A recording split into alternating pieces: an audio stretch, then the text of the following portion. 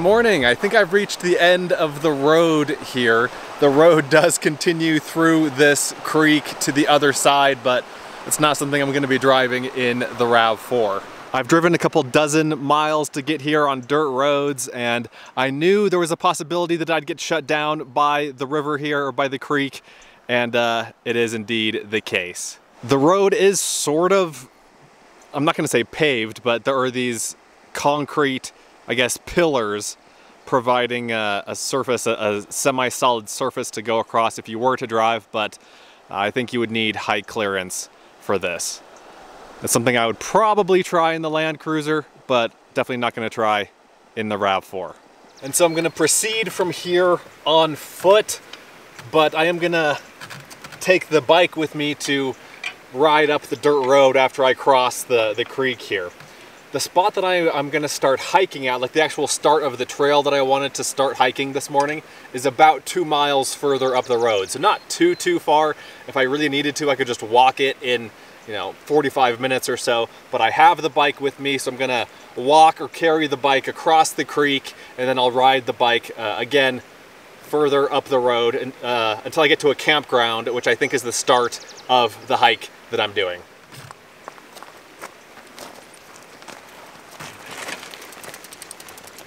And you just know this water is going to be brutally cold. I'm not looking forward to this. It's early in the morning, it's about 55 degrees. It's already a little bit chilly outside, and so this water is just gonna be kind of brutal. But we do what we must. Ooh, yeah, that is indeed, ow, that is cold water. And there are sharp rocks here. Okay, I made it to the little concrete slabs here. Definitely makes walking easier. Let's just focus on not getting swept off our feet here. The water's about calf high. And yeah, the concrete is a little bit slippery. Definitely glad I didn't try this in the RAV4. That would not have been wise. Okay, I think we've cleared it. Not too bad, but very cold. My only concern is if it rains later on today and the water level rises in the creek, and it makes it a little bit tricky to get back to my car, but I don't think it'll be that much of an issue. I think we'll be okay. Even if it does rain a little bit, which I think it will. It does look like a little bit of rain today.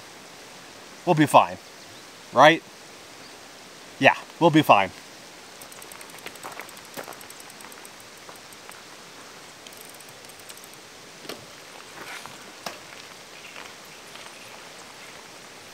But once again, as with the last video, I am in the Wyoming range, which is a mountain range in, spoiler, Wyoming. I'm in western Wyoming, and I'm only about, well, when I get to where I wanted to be today, I'll be only about 14 or 15 miles from the mountain that I climbed yesterday. But there are no direct dirt roads that go between here and there, and so it was something like a 3.5 hour drive between last night and this morning to get here. 3.5 hours to cover what is 14 or 15 miles as the crow flies. Pretty crazy, but I'm happy to be here, happy to be on the road, and I'll be happy to be on the trail here shortly.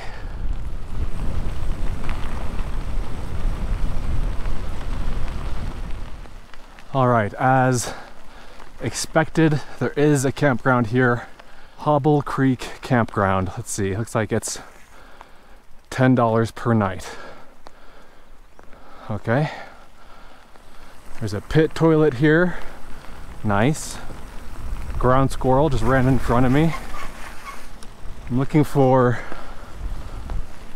the trailhead. From this trailhead, we're gonna hike a trail that'll take us up a side canyon, a side valley. Looks like we have 4 vehicles here.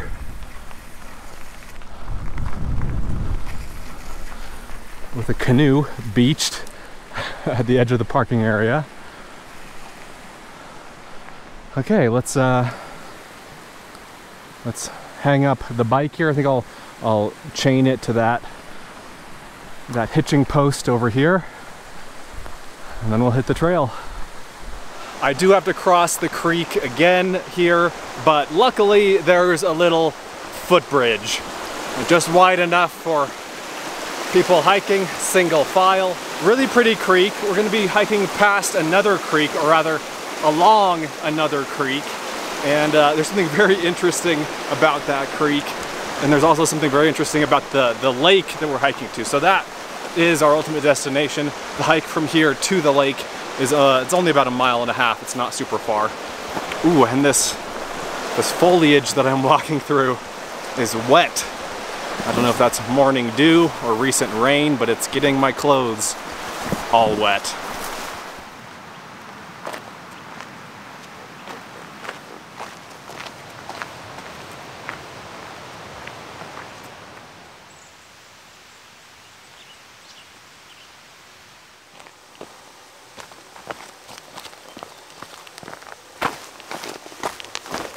So this is the creek that the trail has been following.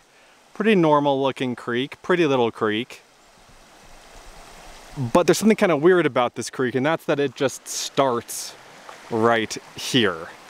Let's go take a closer look so you can see, you know, the water is flowing. This is already right here. I mean, much less flow than, you know, 50 feet downstream. Then if we go beyond even that, just a little bit further, this is where the water comes out of the ground right here. And so the interesting thing about this is that this isn't like a traditional spring in the sense that it comes from deep underground. This actually comes from the lake, which is about 1 mile above me here. And so this outlet stream from the lake starts at the lake but goes underground for 1 mile and then emerges right here as a little spring. Isn't that cool? So from here, I'm gonna climb back up this steep little side path back up to the main trail, and again should be about another mile of hiking to get to the lake.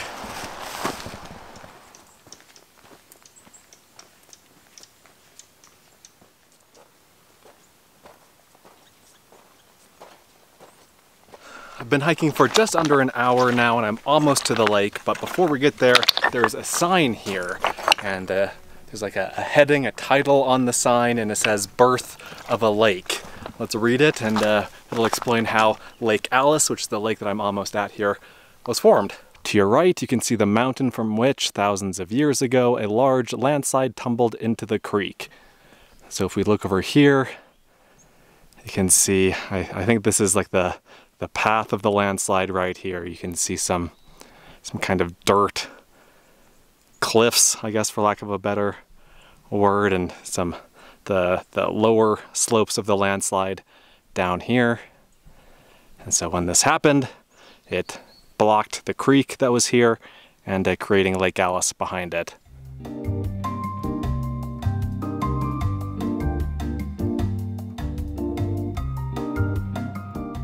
Legend has it the lake was named after a girl who drowned here in the early 1900s. And then down here, it says, today Lake Alice is the home of the only known pure strain of Bonneville cutthroat trout. Enjoy this unique lake with picnic sites just ahead and special camping units further up the trail. All right, that is from Trout Unlimited and Bridger Teton National Forest. Let's keep going and take a look at the lake. Actually, just a little bit below the sign, we have a better view of the path of the landslide here. You can see this kind of depression in the side of the mountain. And that's where the mountainside just calved off and rumbled down. And finally, here we go. First look at the lake. It's a long, skinny lake, so it's not very wide this way, but it extends up the valley quite a ways. And it does have a couple of arms that go off to the side. And there are some people hanging out in a canoe right there. I read online that some people have brought boats and stashed them at the lakeside, and if you can find one, then you're welcome to use it. I would not want to haul a hard-sided boat up that trail. My understanding is that there is a trail of some sort that follows along the right side of the lake, so I'm gonna do that, and this is also where the campsites, some of the designated campsites are, so I'm sure I'll see some people camped around here. I see a couple of tents off to my right here, right at the start of the lake. But I'll find a nice quiet spot to hang out and rest or relax a little bit, and then I'll fill you in on what I have planned for the rest of the afternoon here. And look at this water. This is like Caribbean turquoise, beautiful clear water. And it is just glassy smooth. There's no wind up here. Beautiful.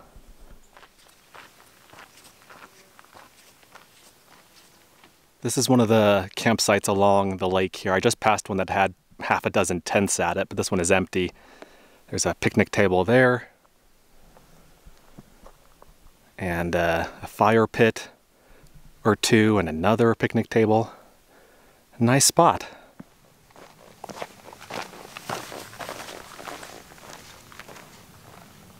Well, I've been hiking for an hour and 45 minutes, and I think I'm going to set up my temporary day camp right here.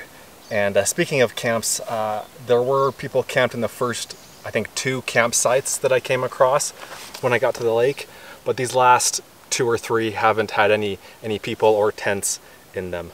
But what a gorgeous little spot this is. Let me show you. So I'm inside of a little inlet right here. This out here is the main body of the lake, and you can see a point of land right here, and this little point right here, this little peninsula right here, and then there's this arm, this little arm of the lake, this little inlet or bay that comes in this way.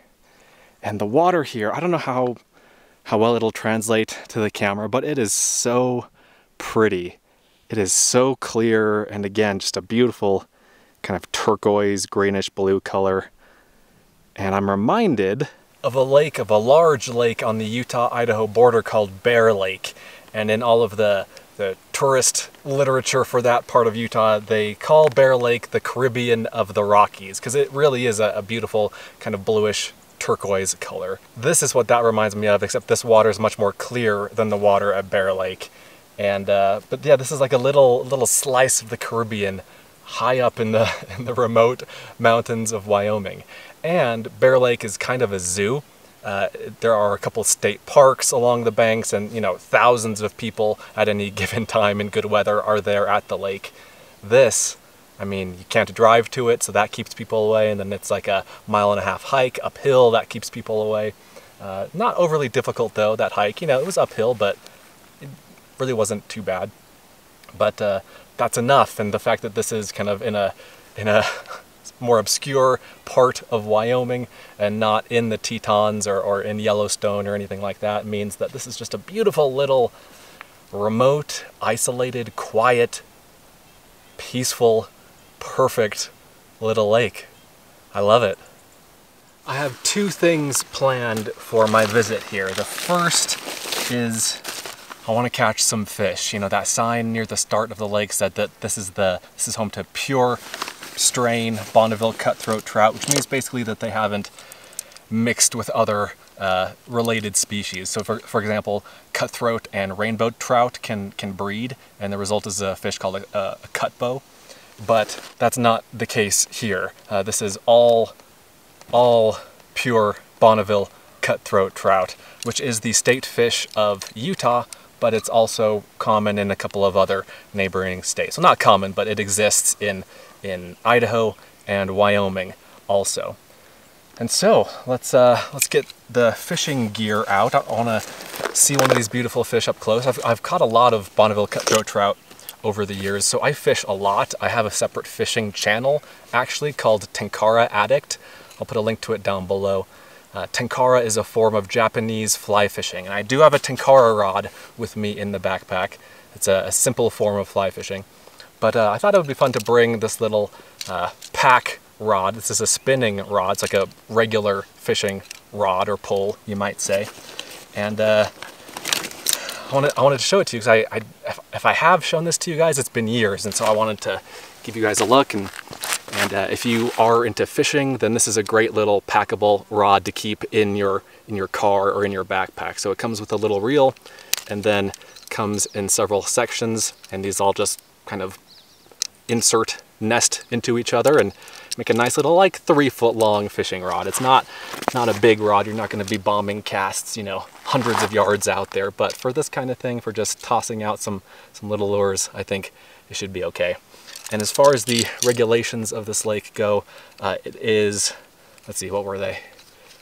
Artificial flies and lures only, so you can't fish with you know, eggs or worms or anything like that. And then there were some other limits as far as keeping your catch. Like there were limits on the number of fish that you could keep and eat. But anyway, let me put this together and then we'll get to fishing and see if we can catch anything.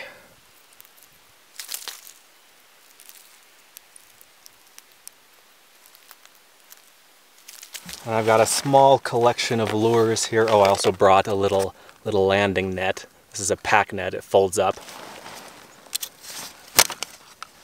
Pretty neat.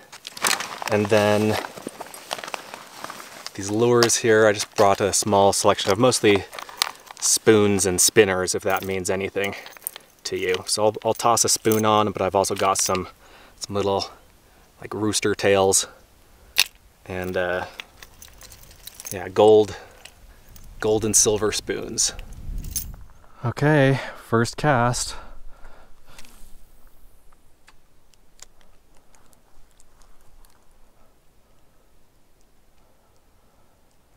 Let's see how long it takes to get a bite.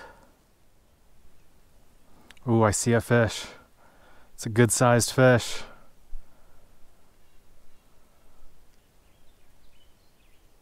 God, oh! Oh, it went for it. The fish went for it, but it didn't connect.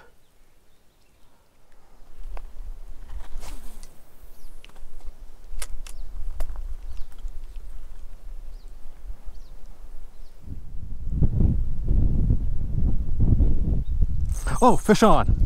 Fish on. Good fish. Good fish.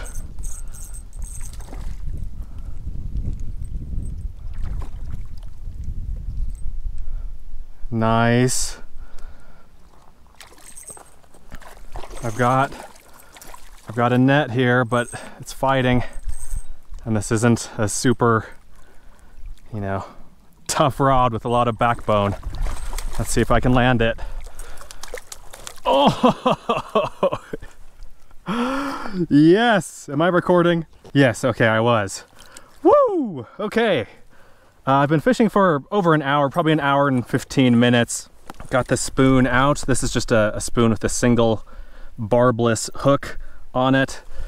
And wow, that is a beautiful fish. That's like a, let's see, that's a 16-inch Bonneville cutthroat trout. That is a beautiful, beautiful fish, guys. Oh, there he goes. I was trying to get a picture with my phone, but oh man, what a gorgeous fish. That was awesome. Sorry I couldn't get a closer view for you guys. I should have done the closer look before I tried to take a picture. But that was awesome. Okay, I might fish some more later, but I told you that there were two things that I wanted to do here. The first was catch a fish. We did that. A big 15, 16-inch pure strain cutthroat, native cutthroat trout. So that's awesome. The second thing I want to do, well, let me show you. Let me go back to my backpack here. So what I have here is a boat. This is a pack raft that I've just wrapped it around a large plastic bag here, just to protect it a little bit. But this is a raft. I've had this for several months. I bought this. This wasn't sent to me by the company that makes this or anything like that. I just bought it. This is called the, let's see, the Rapid Raft, I think, by a company called Uncharted Supply Company. Not a cheap toy. This is somewhere in the $300 or $400 range. I think I got it on sale for $350, $400, something like that. I've never used it. This is how it came, and I've never unfurled it, and hopefully I can put it together. The thing about this raft is that it's very easy to inflate, hence the name Rapid Raft. And so let's unbuckle this here.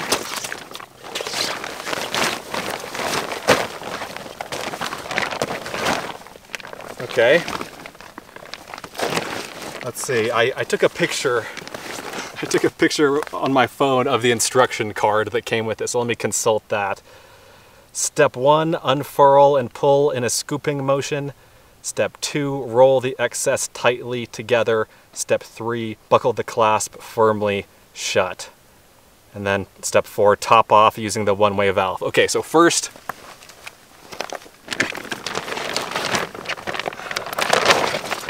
it has a big opening in the back. It's like a dry bag. And so the idea is that you scoop air into this and then you close it, and then you can, you know, close it off, tighten it up.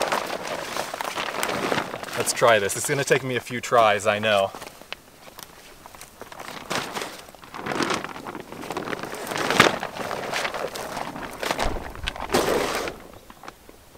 Okay, I think I need more air than that.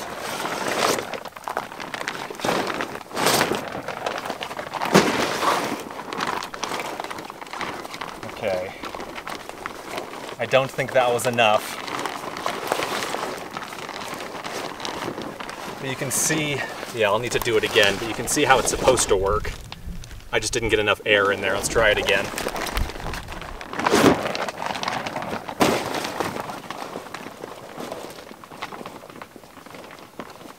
Let's try that.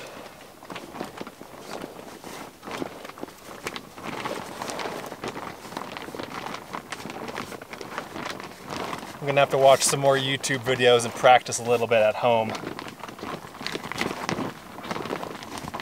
Actually, that's pretty good.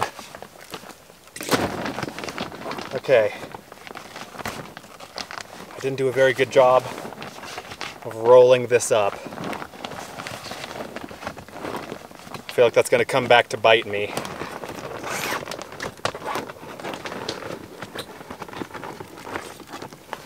I feel like the air is probably gonna leak out of here, but okay. Oh, fish just jumped right offshore there. Okay, got the raft. Now let's top it up here.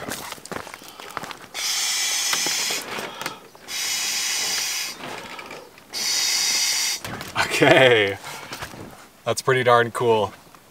Again, that wasn't a very elegant filling, but I'll get the hang of it. The idea is that you don't need a pump for this, so it's lighter, and ostensibly it's faster to fill, and I can see how once you did get the hang of it, then yeah, it would be. You don't have to, you know, stand there and pump for a long time. And this is pretty lightweight. I don't remember the exact weight of this thing, but I'll put it on the screen. So let me get a few more things together, then we'll hit the water. Okay, I added 3 more little pieces to the puzzle here. The first is a very small and lightweight inflatable seat. This is not from the same company that sold this. I just bought this for pretty cheap on Amazon. Decided it would be a good little pad for my rear end to keep it off of the cold floor, because there's no like insulation or anything in the bottom of this boat. It's just, you know, a very thin layer of material between you and the cold water. So got that. Don't know if that'll work. We'll see. And then I read some reviews of people doing this, and I thought it was a good idea. They got some tubing, and you can slip it over the end of this blow valve so that while you're sitting in the water, you can inflate it a little bit more. You can top it off, because once this gets in the water, the coldness of the water will make the air in here a little bit colder, so it'll act like it's deflating, but it's not necessarily. You just need to blow some more air into it to get it back to its taut shape here. And then this paddle is a 4-section paddle that I also brought up here. So let's get in the water. Wish me luck. Gonna be some cold water here. Ooh, yep, it's cold. Not as cold as that creek that I crossed this morning though, so that's something.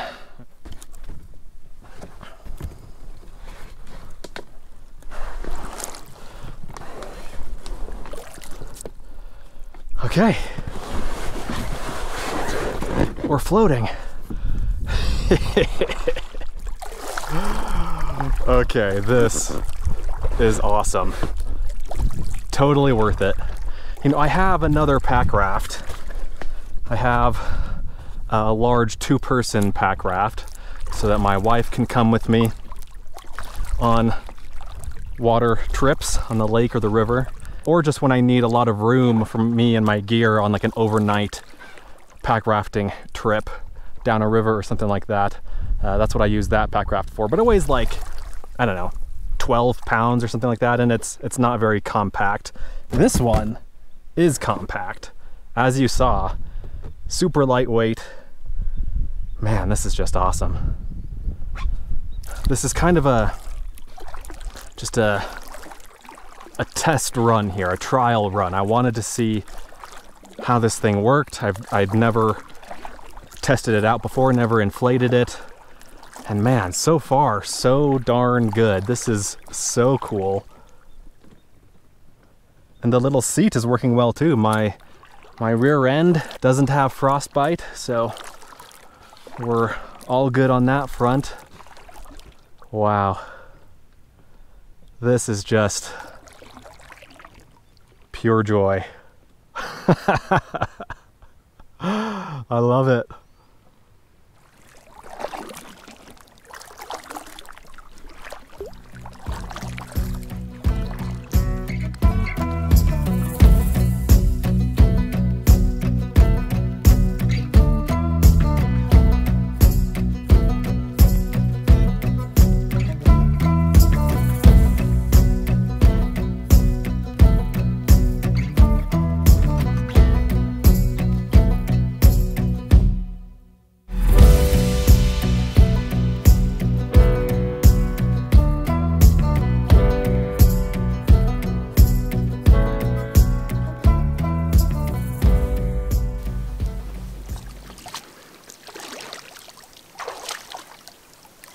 Well guys, that was, I mean, the word that keeps coming back to me is delightful. That was so much fun. And I didn't even really do anything. I just kind of went out and kind of went in a circle and came back, and you know, nothing crazy, but it's just, there's something about being on the water in a beautiful place like this, on a beautiful lake, high in the mountains, no one else around, just feeling like you're gliding across the water on this thing.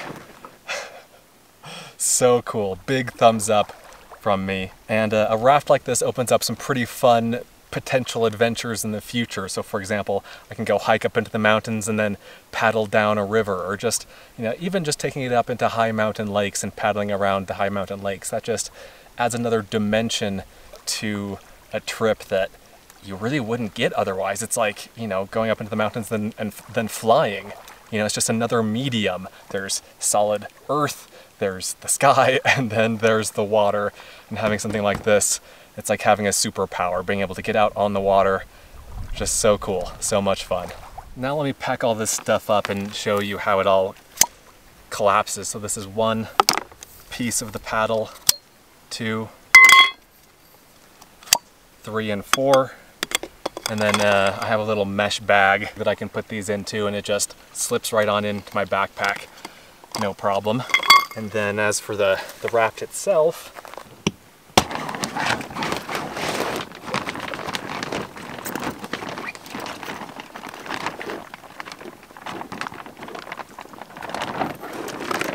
I'm gonna try folding it in thirds.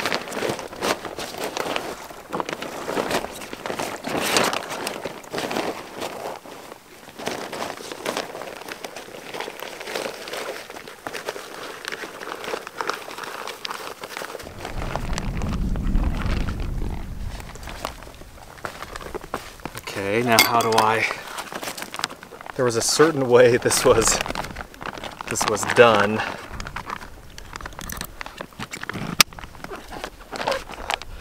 That's not bad for a first try. Again, that's something that I can practice more and figure out a little bit more in the future, but I mean, that's pretty intuitive. Super fun little toy. I'm excited to see what I can do with this in the future.